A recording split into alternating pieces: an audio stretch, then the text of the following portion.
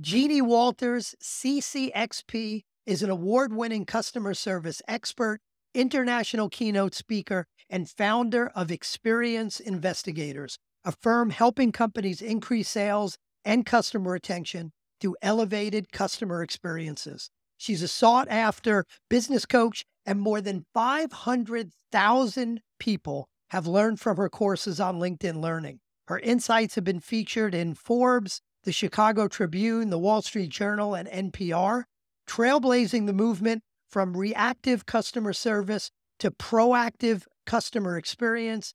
Jeannie wants business leaders to see customer experience as a winning mindset, strategy, and discipline for all organizations. Jeannie, welcome to the show. Thank you so much. I'm so happy to be here with you, Same Mike. here. Really happy to have you. And the first question I always ask, always, like the last 4 episodes, this has become a thing, but I think people continue to give good answers, so no pressure on you, Jeannie. This will continue to be a thing. But what do you believe is the one most important characteristic of a great leadership team? I think it's alignment. I think you have to have alignment around what you're all doing and what you're really aiming for. And if you don't have that, it makes everything harder. Interesting. That's a new answer, so that's great. And I'm sure that will come up as we're talking about customer experience. So we'll go back to that theme. And then the other question I have to ask you is, in your bio, it says you're a CCXP, and I probably ought to know what that means, and the audience probably ought to know what that means. So what is a CCXP, and how do I get one? Sure. It's a certified customer experience professional, and it's a credential that is given through the CXPA, which is the Customer Experience Professionals Association.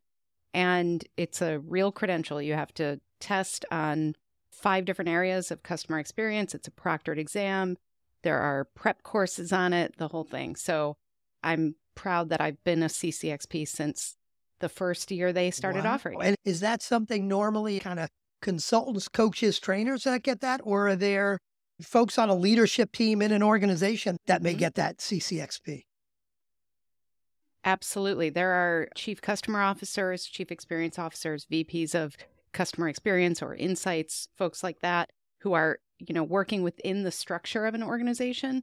They are definitely getting the CCXP as well. So I'll start with the most basic of questions. How do you define customer experience? Right? Because a lot of folks I deal with, I'm a VP of customer service. Is that what that means? So how do you define customer experience, and why do most companies get it wrong? Yeah, well, there are kind of 2 sides to customer experience when we're talking, especially to leaders and business people. One is, you don't even have to utter the word customer or experience, and your customers are still having a customer experience. So that's something to remember, because sometimes we treat it like it's this thing that we totally control. We don't. It happens with or without us. And the idea of that is that your customers go through a journey with your organization from before they become even aware of you and your brand and a need that they might have, all the way through to when they leave you or when they stay with you forever. That's the better option there. But every single interaction, every single point of communication, every single time that they try to make a purchase, every single piece of the journey impacts how they feel about your brand. And that's what, we call customer experience, is that perception of why do people buy from one organization over another, even if they have similar products? Well, a lot of that is customer experience driven. So that's what customer experience is. What we talk about with organizations is really customer experience strategy and customer experience management. Because if we don't get proactive within our organizations, then we're just letting things happen. And we're basically, I call it customer journey by org chart. We're literally saying to people, well, oh, great, we made the sale. Awesome. You're going to go over to account management now. You're going to go over here. Oh, you've got a return. You've got to go to our returns desk, right? So all of these different points that are based on our processes aren't necessarily serving the customer in the best way. And that means that they're more likely to leave. They're less likely to purchase more, all of those things. And I've seen that to be so true, especially in those mid-market clients that I work with, and those are a lot of our listeners. Marketing does their thing, and then sales does their thing, and then operations takes over, and maybe customer service gets involved, and then it's our accounts receivable, and then we're kind of done. And Right. it's so siloed. As you said, there is an experience, but who owns it? I want to get to the definition of customer experience strategy, experience management, what those two things are. But Mm-hmm. the biggest question I have is, who owns that customer experience? How do you get away from those silos? Mm-hmm. Well, let me back up to one thing you just said there, because I think when we talk about really making sure that we are understanding the difference between customer service and customer experience, part of that is how we were all taught as business people to think about building a business. If you look at a traditional business plan, there's a lot of emphasis on customer acquisition, right? It's like, here's how you market, here's how you sell. Great, you get somebody, they purchase, you turn the page, it becomes all internally focused. It becomes about process and systems. And then there's this little piece about customer service. And the idea of customer service is that that's kind of, we need that because that's part of the customer experience. That's for when things don't go right. That's when customers need help. That's when all these different things happen. We need people who are there and processes there to support customers in that moment. But that is a piece of the puzzle. And so when we're talking about kind of the end-to-end journey, we have to make that distinction, because otherwise what happens is exactly what we're talking about. We think, well, that's customer service, right? Like, oh, there's a problem, customer service will handle that. And we get very excited about certain metrics like, hey, did you notice that we're getting a lot faster in solving customer problems? But we don't ask the question, how can we prevent that problem from happening? So that bigger question of who owns the customer experience, this is a tricky one, because what you'll hear a lot of people say is everyone owns the customer experience, which is absolutely true in some ways. But it's like what they teach us in giving CPR. If you're giving CPR to somebody and you say to a crowd, somebody call 911, nobody calls 911, right? You're supposed to say, hey, you in the gray t-shirt, you need to call 911, because then somebody has accountability over it. We need to do a similar thing in customer experience management. We need somebody, preferably the CEO, but sometimes there's a chief customer officer. Sometimes it lands with chief marketing officers because they have a close relationship with the customer. Sometimes it starts in digital and technology. It starts in all these different places. But we need to constantly build coalitions and cross-functional strategy based on the actual experience that the customer has. And so somebody needs to own the accountability over that, but nobody has the full responsibility of the customer journey. We have to all work together. And that's a great distinction of the way I define responsibility and accountability, and it sounds like you define it in a similar way, is it's perfectly okay for me to say we are all responsible for giving our clients wow levels of service. That's valid, but it's not valid to say we're all accountable. If everybody's accountable, nobody's accountable. So I want to be clear on what I think I hear you saying is, if we've got kind of the typical leadership team of the, you've got the CEO and the COO and the CFO and maybe a VP of sales and maybe there's a head of customer service and, blah, blah, blah. You've got that typical team, a head of marketing. You're not necessarily saying, hey, you're missing a role. You need a chief customer experience officer. Maybe you do, as you said earlier. Some companies have that, but it might just be of all those roles, everybody's responsible for a piece, but let's assign one person, and it might be the marketing person, it might be the service person, it may be the ops person, sales, but let's take one person and say, you are the one we are holding accountable for making sure we've got the right end-to-end experience. Yeah, I think it's more about you're responsible for building this cross-functional team that also has those responsibilities, right? So, because if one of the things I see again and again is we got really excited a couple of years ago, decade plus now, about, oh my gosh, we can measure loyalty, right? We can say to our customers, would you refer us, yes or no? The classic Net Promoter Score, Fred Reichheld. And companies got so excited about this, and then people started applying it, but they didn't have a plan of what to do with that information. So they would collect it, they would report out these numbers, and when they didn't change, people killed the messenger. They said, hey, you're doing all these. Aren't you responsible for the customer experience? Then you should be changing these numbers. These numbers should be changing. But that person isn't necessarily the one who's going to fix the problem on your mobile app. They're not the one who's going to fix how you hire people, right? So part of what we talk about in customer experience is it's a team sport.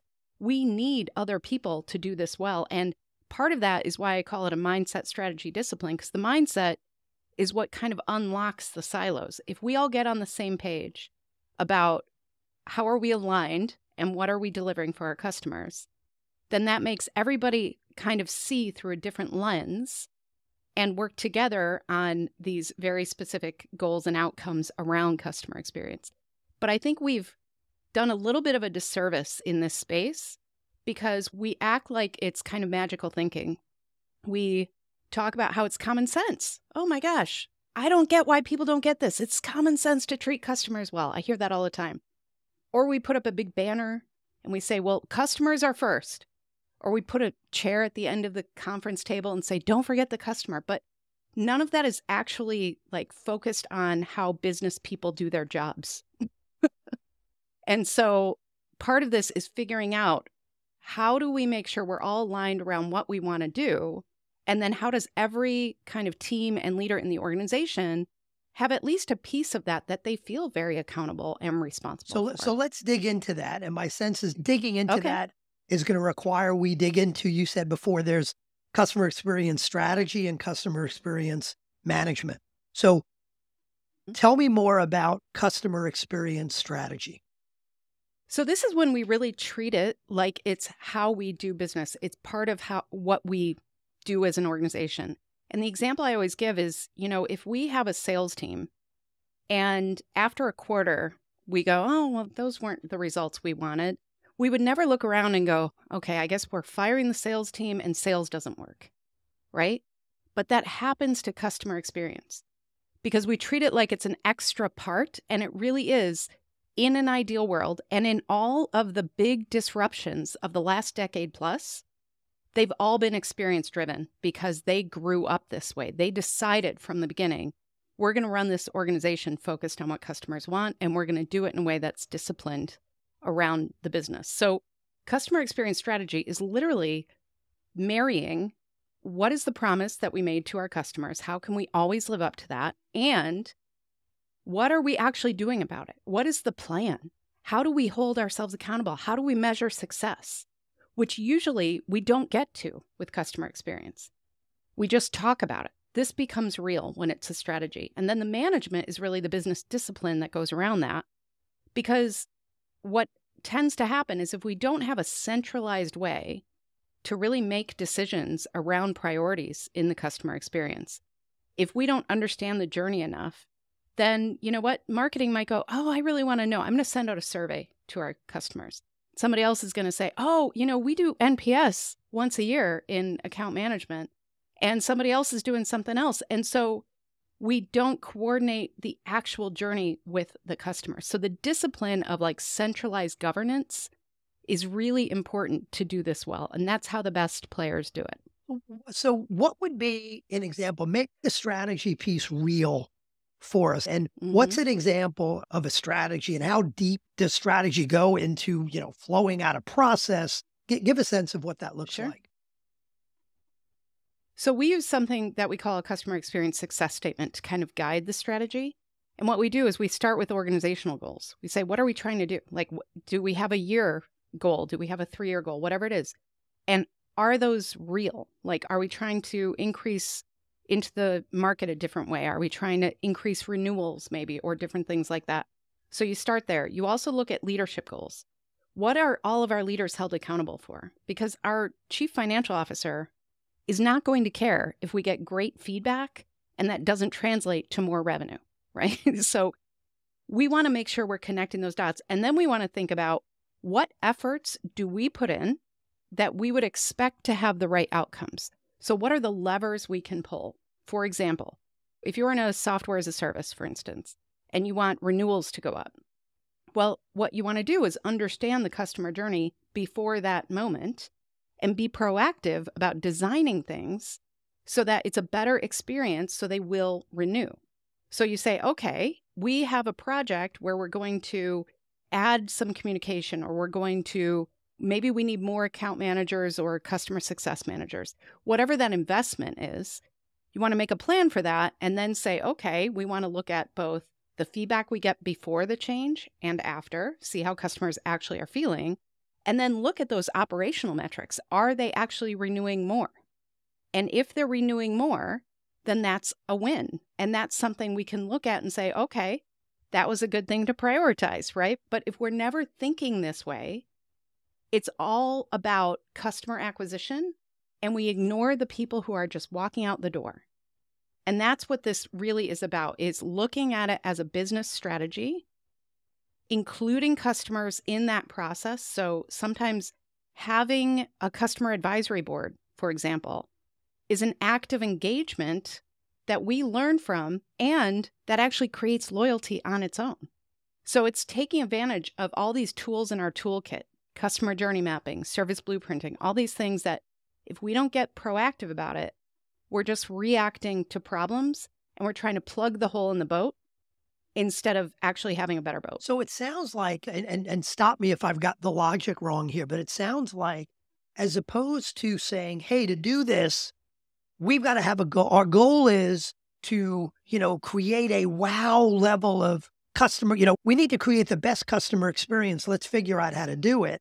That's the way to think about it is, all right, what are our goals? What are our financial goals? What are our expansion goals? What are our new product goals? What are our customer retention goals? Look at the goals and say, okay, instead of like, if we're talking about renewals, to use your example, instead of just saying, all right, you sales guys have to make sure, but before the end of the quarter, go out and get all your renewals. It's saying, okay, how do we cut an end-to-end customer experience that would result in their success and therefore the renewal?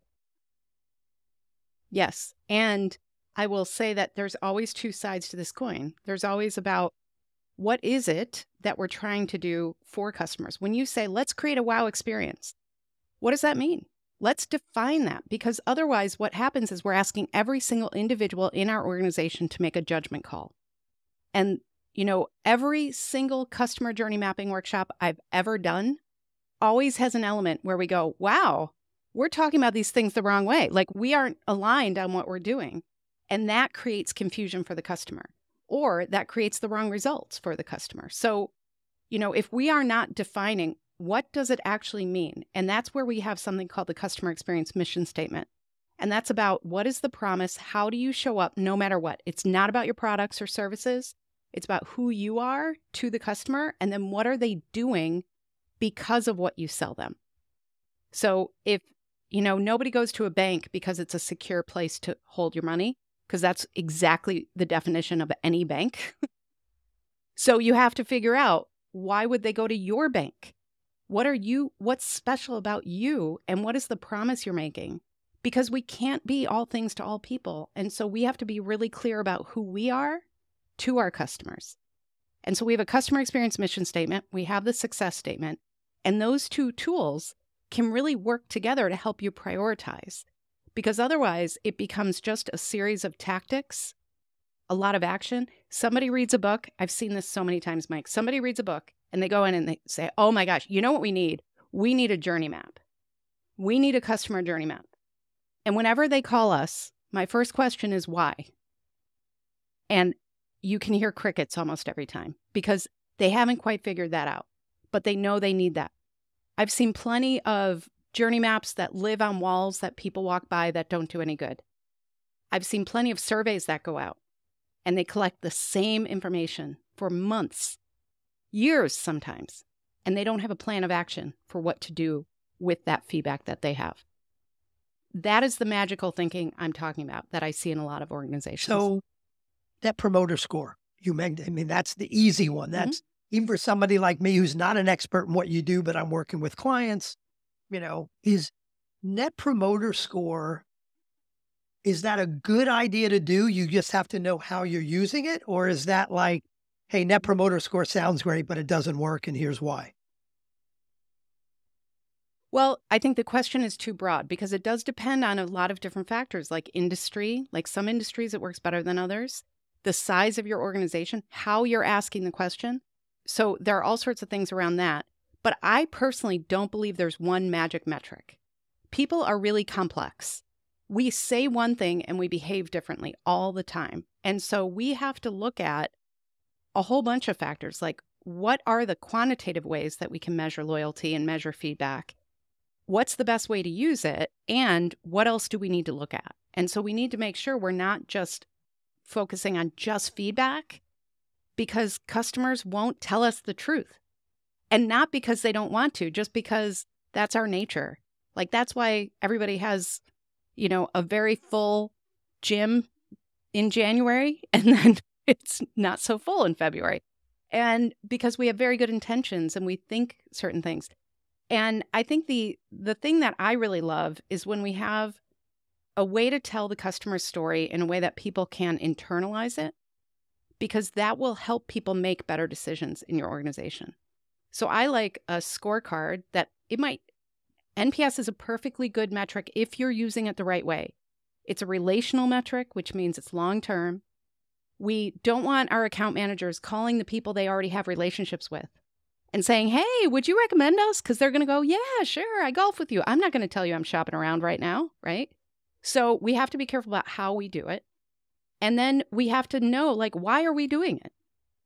If we're just doing it to pat ourselves on the back, or if we're just doing it because we think that's the right thing to do, then we're wasting a lot of time and effort and energy. So know kind of what your metrics are. There are other great metrics out there like customer effort score, like customer satisfaction rate can be a really good metric in certain industries. And at certain points of the journey, it can be a really good transactional metric. There are all sorts of different things. But then you want to marry that with your operational viewpoint as well. Are people renewing more? Are they complaining people vote about with their wallets, right?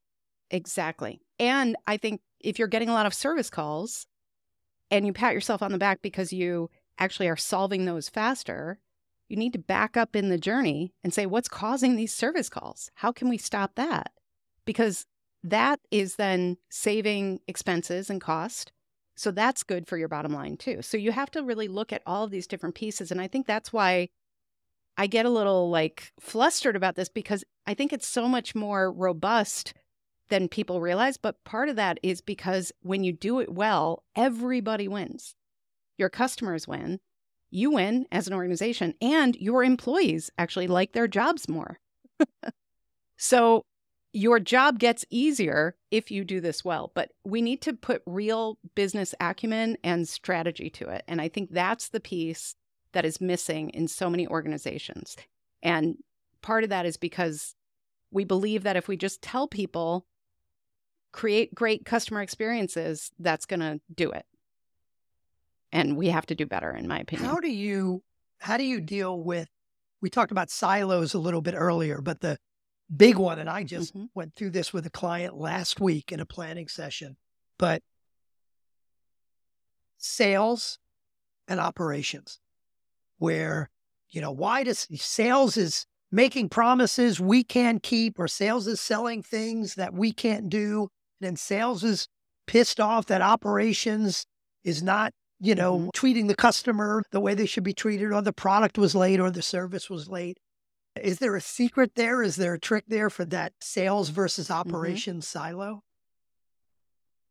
Honestly, this is where I come back to alignment, right? We need to make sure we understand, because a lot of times the reason that's happening is because sales is actually told, sell as much as you can. That's how you're going to earn your paycheck, your commission, your bonus, all of that. Sell as much as you can. They're basically trained not to worry about the rest of the journey. Not their problem. If we don't connect those dots, then what happens is they go, oh yeah, that update, that's going to be out by next week. Yeah, will that mean you sign, right? And then they talk to operations, and operations says, no, that update isn't coming out until next year. So the customer gets into the journey and then is basically disappointed later because sales and operations were not connecting. A great tool for this, now I talked about customer journey maps.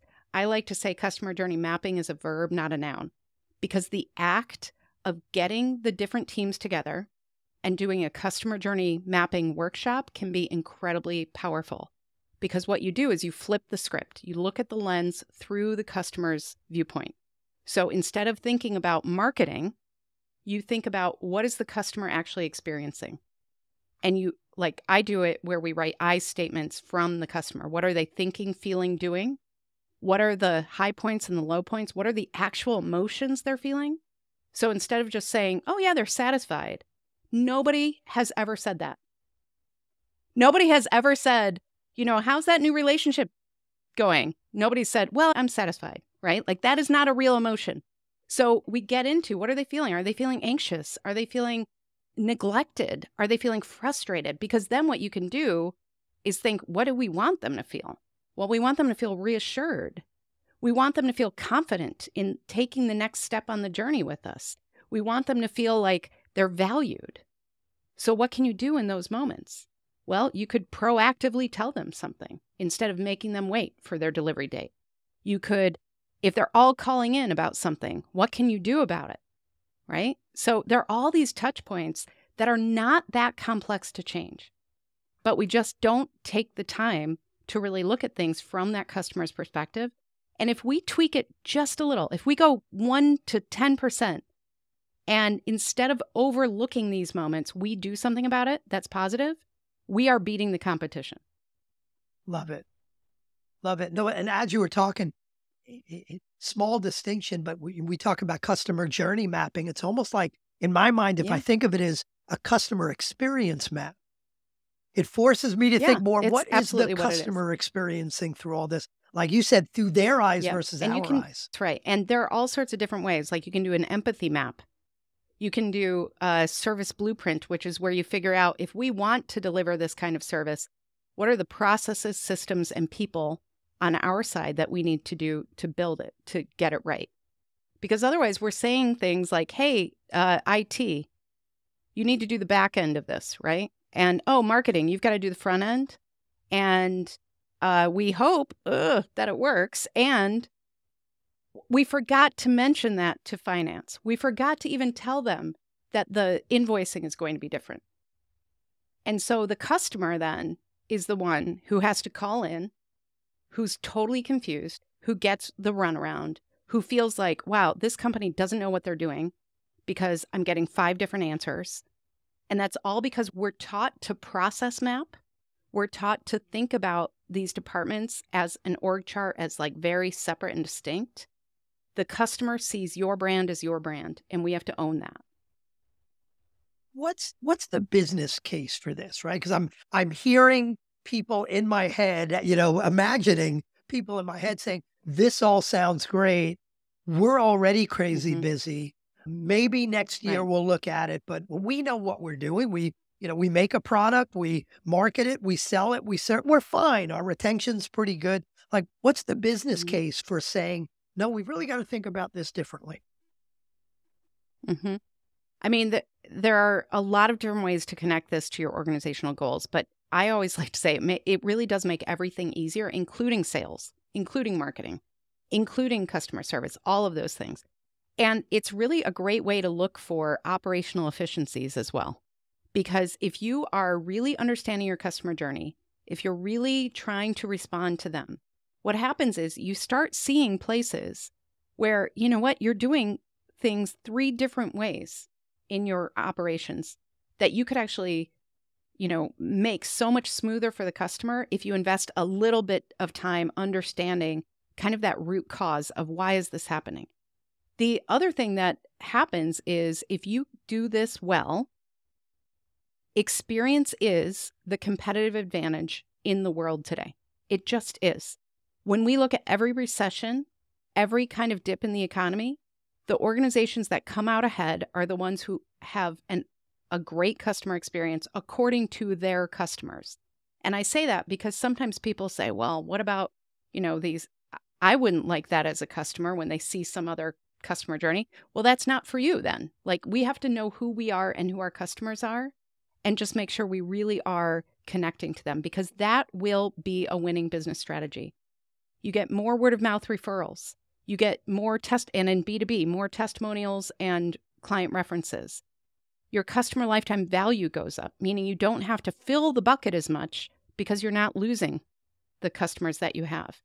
They are more likely to spend more with you, purchase more, hire you again, all of those things if they're happy with the customer experience. I want to go loop all the way back to probably one of the first steps that we didn't cover. And maybe this is something you do, or maybe this is something that typically happens before you and your team get involved. But we haven't talked about defining who your customer is, customer avatar or persona, whatever phrase you want to use. Yep. Help us a little bit with that. What should companies be thinking about, that say, well, my customer is families in the Northeast United, it's very generic. Yeah. How should we be thinking about defining who our customer is? How detailed should we get? I love this question. Yeah, there are two things I watch out for when we're building personas. Whenever we start a customer journey mapping project, for example, we always need a persona. You need to know, who are you mapping for? So it is really important. In B2B and in a lot of organizations, we have layers of customers. We have buyers in some cases who are not the end users. We have, just different industries we might be serving, all of those things. I really like to think about a customer as an individual. And so in B2B, one of the things that happens is we say things like, well, our customer is a, Fortune 500 financial services, blah, blah, blah. I want to think about, if we're really zeroing in on the customer experience, we want to look at, okay, let's talk about the buyers. What are we doing to make that journey as seamless and effortless and delightful as it can be?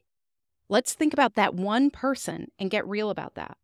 And so we build personas based on kind of more psychographics rather than demographics, because the other thing that I've been really kind of trying to move my industry towards is we make some assumptions when we say things like, well, I worked with an engineering firm, and they said, well, one of the things that we know is that, typical engineer, like white guy who's in his 50s, whatever. And I was looking at the data about education, and I was like, that's not who's coming out of engineering school anymore. This is not your buyer anymore. We have to get real about that, and we have to stop making those assumptions, because those assumptions actually put us into a place of comfort where we're like, oh, I'm just like them. I know exactly what my customer thinks. I know exactly what my customer will do.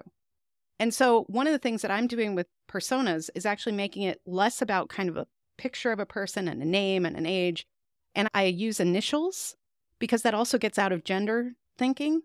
And I use kind of a shadow, just a person that pretty androgynous and other things, because we have to shake that off. If we're talking about diversifying who we serve and providing more inclusive customer experiences, that's a huge part of it.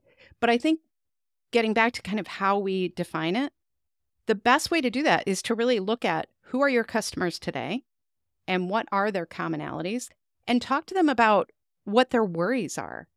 What do they actually think about and the other thing that sometimes can happen is that we act like our customers are thinking about our products and services all the time, right?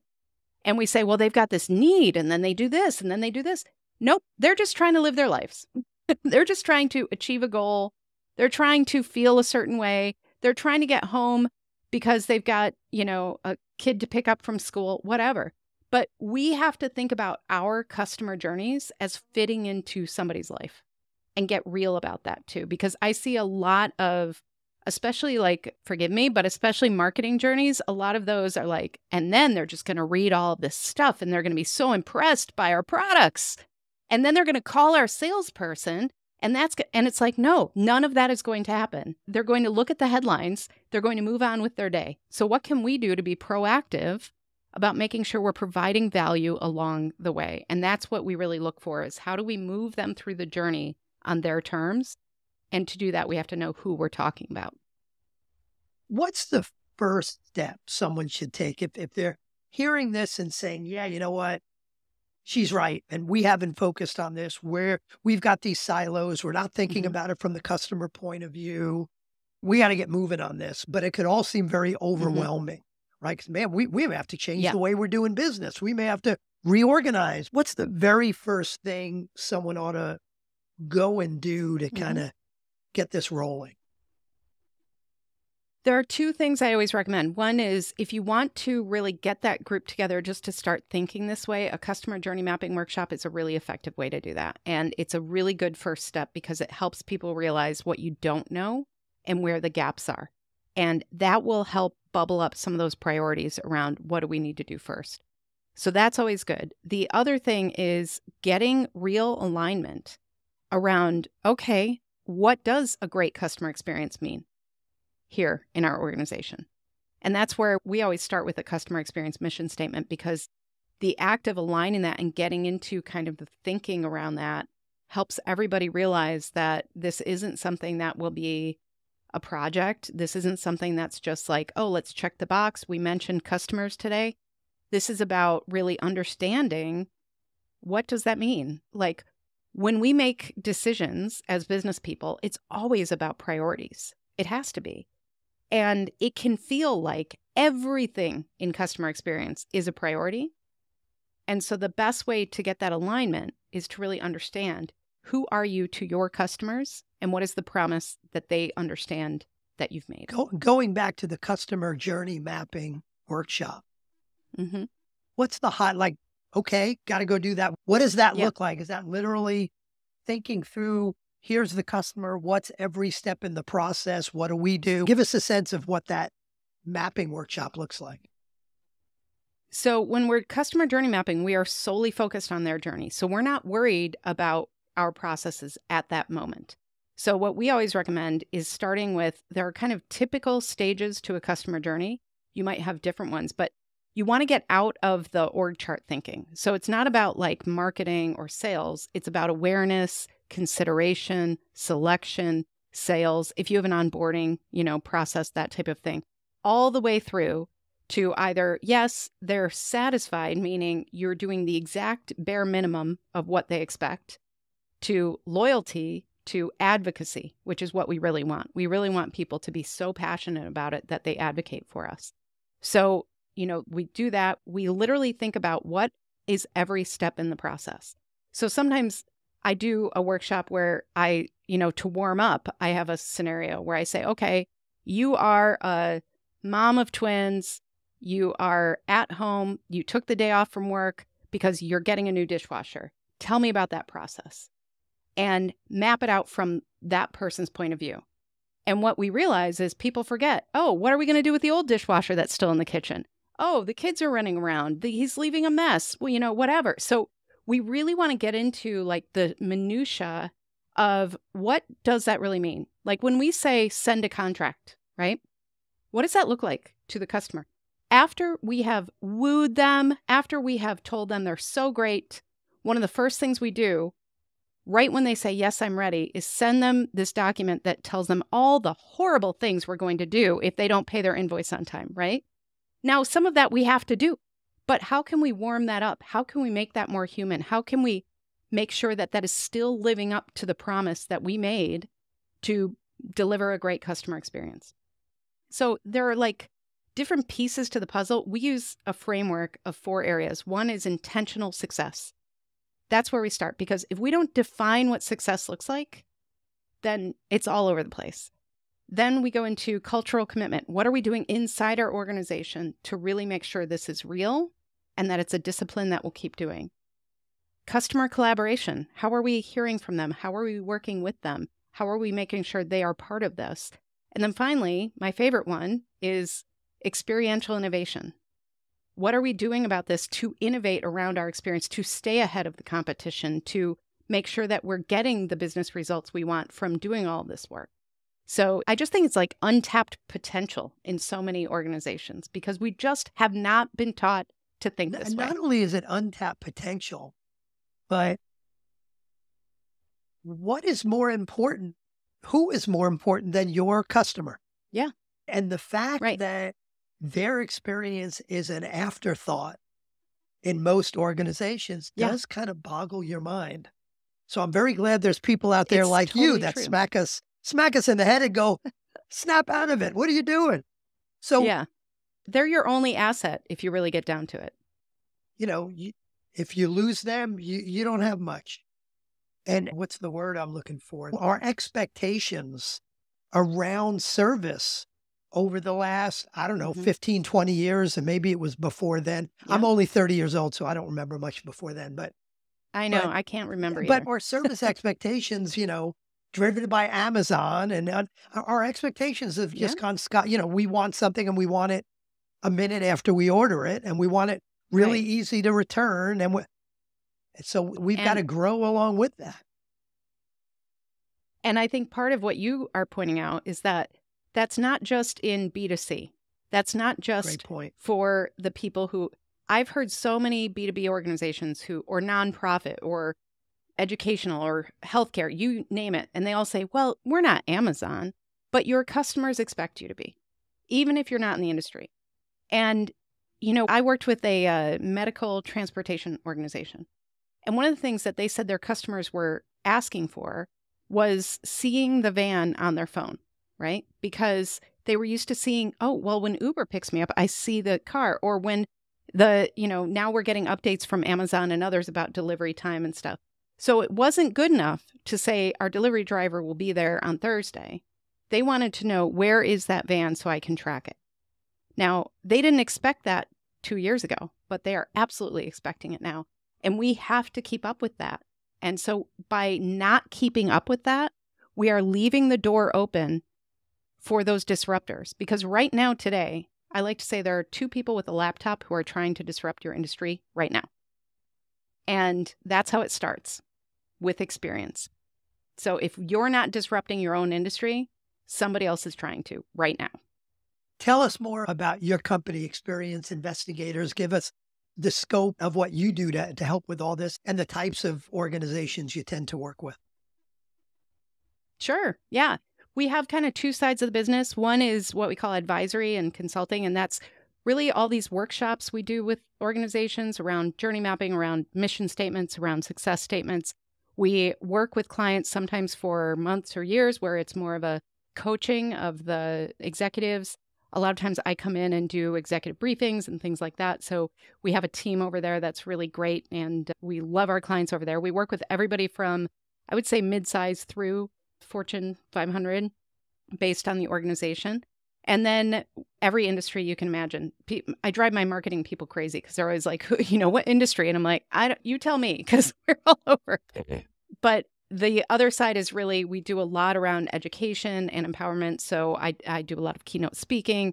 I do a lot of customer events where we, work with customers on co-creation and things like that, as well as webinars and writing and all that good stuff. And I have a podcast too. So there you go. What's the name of the podcast? Yes, the podcast is Experience Action, and it's kind of like an old-time call-in radio show. So people can leave me voicemails on any question about customer experience, and I answer one question an episode, and it's a ton of fun. And then once a month, we do something called CX Pulse Check as an episode, and that's where I talk about all the great things happening in customer experience. Love it. And I actually went and looked earlier, and I found it, and I listened to one, and they're good because it's a question and they're fairly short. It doesn't take a lot of time. So it's great. And you can leave me a question. So feel free to do that too. Love it. This will be in the show notes, but where should people go if they want to find out more about you and your speaking and the company and all the great things you're doing? Yes. Thank you, Mike. So experienceinvestigators.com is the site where you can find all of that. And then if you want to connect on LinkedIn, I'm also a LinkedIn learning instructor. There are several different courses out there. So feel free to connect with me on LinkedIn as well. Excellent. Well, if you want a great company, you need a great leadership team.